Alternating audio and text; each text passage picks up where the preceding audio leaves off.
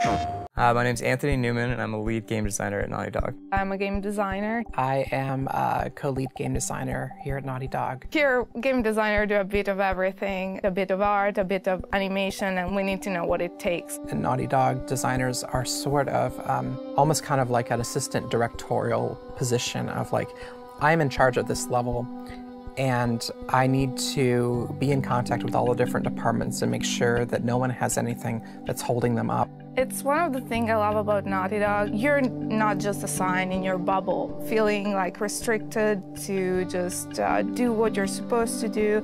Here, everybody's encouraging you to just go. We definitely encourage anyone from any department to comment on anything from how the game looks to how it plays to a story idea. You own everything. You can say anything about anything. Yeah, I'm gonna go to this area and just give ideas for this, and it's very empowering. When someone applies to be a designer at Naughty Dog, we're looking for people with experience doing layout for character action games, particularly shooters. They need to have a sense of space, a sense of composition. Really strong literacy in sight lines, landmarks, pacing, integrating story with gameplay. Somebody who can explain the choices and also think, what if? What would you do if we didn't like this or we don't like this?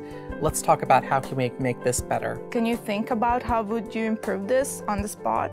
You have to be ready to just change it, because that's how game design is. They give you an assignment and you have on the spot to build something. And then on the scripting side, we're looking for really strong technical backgrounds, so preferably a computer science degree, some really strong experience with hopefully a variety of different programming languages. We also want to see like a back and forth of idea, because that's how we work. We want to feel like we can talk to them and have a conversation going and feel confident that we can cooperate with the person in order to make a level together. We don't have producers, we don't have a lot of process, and so we really kind of rely on a lot of trust and a lot of personal relationships. I talk to programmers how to make the thing more fun, or like with the environment guys, they give me ideas on how to make it prettier or even like better for gameplay. You're never gonna hear, we can't do that. You might hear, we've only got a week left, we can't do that now, you know, but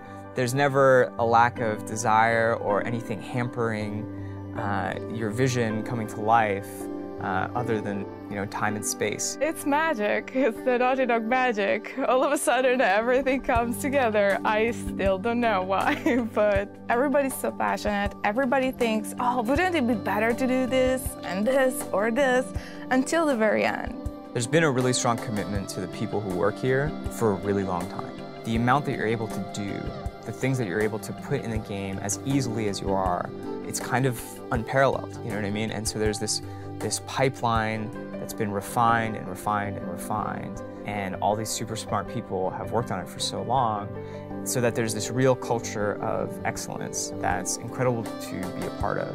I didn't feel before at other studios that I had as much trust.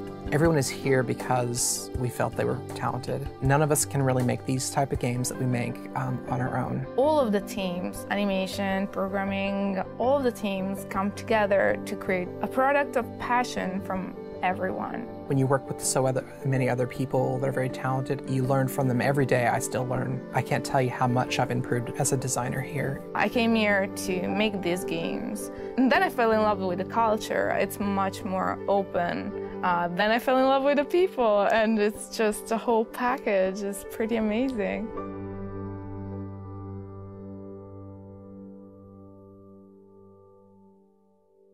PlayStation